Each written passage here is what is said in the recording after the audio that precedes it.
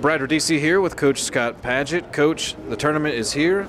How do you feel about the team coming into this first game? Well, I think we're very prepared for the opponent we have. We just played them last week, VMI at home for senior night. I think this is one of those games where, it is a win or go home situation. You go out here and you lay it on the line. In this game, we got to come out here. We got to rebound the ball, defend, and then share the ball. And if we do that, good things will happen. I think our guys are coming in with some confidence, and I thought we had a good week of practice. So I think we're ready to go. What can you tell us about VMI?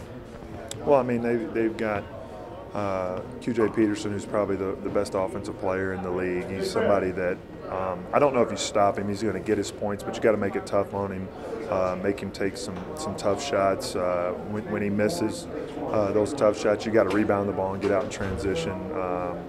There are other guys, Ellaby, that you got to key on, and it's one of those things, though. But you're going to put a lot of focus on them, but you can't fall asleep on the other pieces because then they can hurt you.